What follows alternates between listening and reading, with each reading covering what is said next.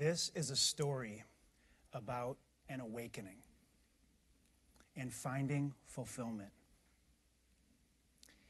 In my research career as a physician scientist, everything was going as planned. I was studying new treatments for critically ill patients in intensive care units. My work was meaningful to me, and my research program was hitting every milestone for success. I was publishing my work in some of the best journals, receiving research grants from the National Institutes of Health, and being invited to speak in scientific conferences all over the world. But then, an unexpected question from a 12-year-old turned everything upside down and literally made me change the trajectory of my life's work. That 12-year-old was my son. He was in 7th grade, and one evening he came into my study at home and he asked me for help. Dad, I know you give a lot of talks. I have to give a talk for my class at school. Can you help me prepare my talk? Of course, I said. Sit down. What is your talk about? And he reached into his bag and he pulled out the assignment sheet and he put it on my desk, and this was the assignment for the talk. What is the most pressing problem of our time? I was taken aback. I don't know what you were doing in 7th grade. I was not doing what is the most pressing problem of our time. I said, okay, what you got? He said, okay, I've got these slides and these images and these references, so I think I'm almost there. Now, the topic that he selected was meaningful, but I wasn't buying it. I didn't believe that he believed that it was really the most pressing problem of our time. So I asked him, do you really believe this is the most pressing problem of our time? Because if you don't really believe it, you're not going to convince anybody else. He said, okay, look, Dad, I just need to get this assignment done, okay? And I have everything that I need to tell this story. I said, stop. Take some time and think. Of course, there's no one single most pressing problem of our time, but you need to find the most pressing problem of our time for you. So he left my study a bit frustrated, but he understood. And 2 nights later, after careful consideration, he returned with what he really believed was the most pressing problem of our time.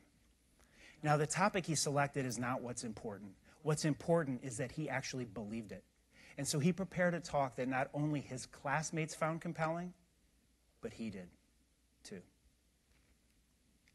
This mentoring experience gave me pause, because as I was contemplating my life's work, I realized I was not taking my own advice. How do research scientists develop a successful career? Oftentimes it goes something like this.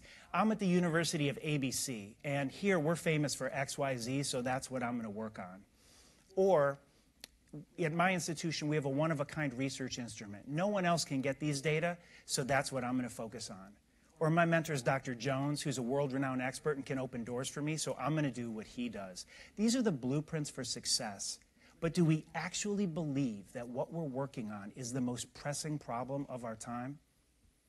And, more importantly, what would happen if we actually did? This led to a period of introspection for me. Was the research that I was working on at the time meaningful? Definitely. Did I believe I was working on the most pressing problem of our time? Definitely not. I had to find the most pressing problem of our time for me. But where?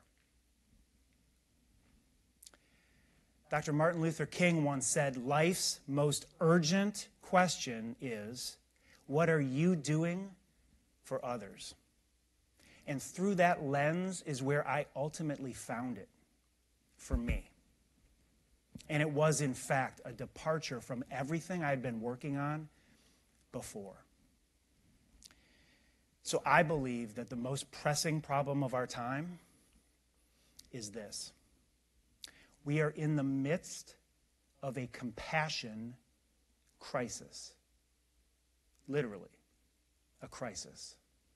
Scientists define compassion as an emotional response to another's pain or suffering, involving an authentic desire to help. So it's different from sympathy or empathy, which are the feeling and understanding components, in that compassion also involves taking action. Compassion is integral to the belief system of just about every world religion, and it's been a fundamental moral imperative in almost every culture and civilization throughout history. But compassion is not just about morality. It's also rooted in science. Charles Darwin, in The Descent of Man, concluded that the communities with the greatest compassion for others would flourish the best and rear the most offspring. So compassion is actually evolutionary. But the available scientific evidence shows that we are currently having an erosion of compassion in our culture, an erosion. Let's go to the data. So numerous studies show that we are becoming more self-focused and less other-focused, and that shift is accelerating over time. A recent survey study found that half of Americans believe that our society is not compassionate and that we do not place a high value on compassion for others. A recent Harvard University study of 10,000 students in middle school and high school found that 2/3 of our students believe that their parents do not value compassion for others as much as they value achievements and accolades. And perhaps the most striking, in a recent Pew Research Center study, fully 1/3 of Americans admitted that they don't consider compassion for others to be in their core values. But what about healthcare? My domain. Healthcare is supposed to be different, but research shows there's a compassion crisis there too. A recent Harvard Medical School study found that 46% of Americans believe that our healthcare system and our healthcare providers are not compassionate. Numerous scientific studies have shown that physicians miss the vast majority of opportunities to respond to patients with compassion, and compassion comprises less than 1% of all physician communications with patients. Recent data from the Mayo Clinic shows that half of healthcare workers are so burned out that they're suffering from depersonalization, which is an inability to make a personal connection. And perhaps the most concerning for the future, a recent survey study found that almost 2/3 of physicians and nurses have observed a decline in compassionate care over time, specifically over the past 5 years. Based on all of these data, I conclude we have a compassion crisis indeed. But that begs a question. So what? Does compassion really matter? Of course, there's a moral imperative. We ought to have compassion. But is compassion just an ought? Or are there also evidence-based effects belonging in the domain of science? To answer this for healthcare, I went to the biomedical literature and I applied a research methodology called systematic review. I synthesized the data for more than 1,000 scientific abstracts, more than 200 research studies. And what I found was nothing short of a scientific awakening for me. An awakening. I found a robust and striking signal in the data, and that signal is this: compassion matters. Compassion for patients is beneficial for health through better patient outcomes, beneficial for health care through higher quality care and lower costs, and beneficial for healthcare providers through promoting resilience and well-being and reducing burnout. Compassion matters indeed. I like to call this field compassionomics. It's the scientific evidence that caring makes a difference. The most pressing problem of our time for me, through my lens of experience as a physician investigator, is the compassion crisis in healthcare. And now my entire research program is focused on this. And I believe that compassionomics can be a methodology for meaningful change. And this is now my quest. My quest is to make healthcare more compassionate through science. Now, there can be substantial risk in pursuing the most pressing problem of our time. When I decided to refocus my research program on compassionomics, my closest collaborators thought I was crazy. They said things like, why mess with success? And one colleague even said to me, you're throwing it all away. No, I'm not throwing it all away. quite the contrary. Because when you believe you're working on the most pressing problem of our time, it changes everything. And you realize that you can't spend one more minute working on anything else. When you know you're working on the most pressing problem of our time, you get out of bed differently in the morning. You put your feet on the floor differently, with purpose. I've got to get up and go. The most pressing problem of our time is waiting for me. For the first time in my life, I don't need an alarm clock. Not anymore. It changes everything.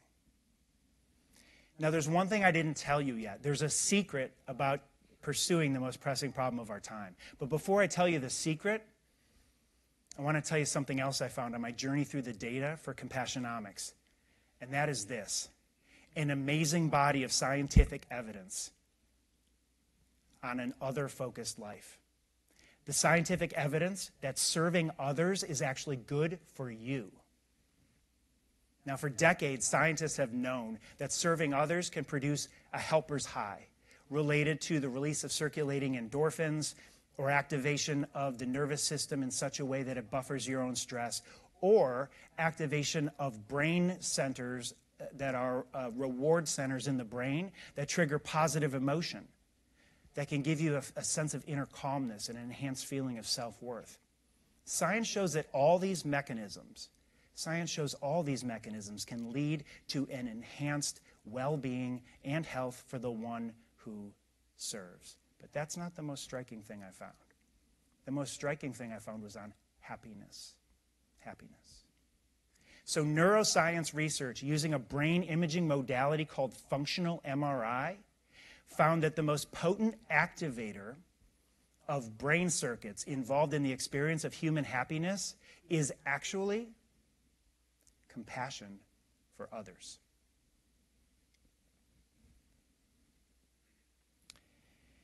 These data are in stark contrast, perhaps, to messages that you might hear from motivational speakers or success gurus or even commencement speakers at graduation time for college students. Those messages typically go something like this: find your passion, chase your dream, pursue your happiness, your passion, your dream, your happiness. Newsflash. That's actually terrible advice. Not because I say so, but because science says so. Science says it's terrible advice because in that mindset, it's all about you. And it leads you to a life focused on serving yourself rather than serving others. Instead, science says that to find your fulfillment, you ought to do this. Are you ready? Find the greatest need that you possibly can, and then go fill that need. Find a need that's much more important than you are, and then dedicate the rest of your life to it in service to others. And that brings me to the secret of the most pressing problem of our time. The secret is this: when you find the most pressing problem of our time, it will always, always lead you to serve. And that is where you will find your fulfillment. You already know what the most pressing problem of our time is for me. The question now is, what will it be for you? In closing, my message for you is this: dare to take on the most pressing problem of our time through your lens of experience. Find it, commit to it, and then work relentlessly towards solving it every day. I promise it changes everything. This is my message and my wish for you. But this is also my message and my wish for the person who started me on this journey, my son. Thank you.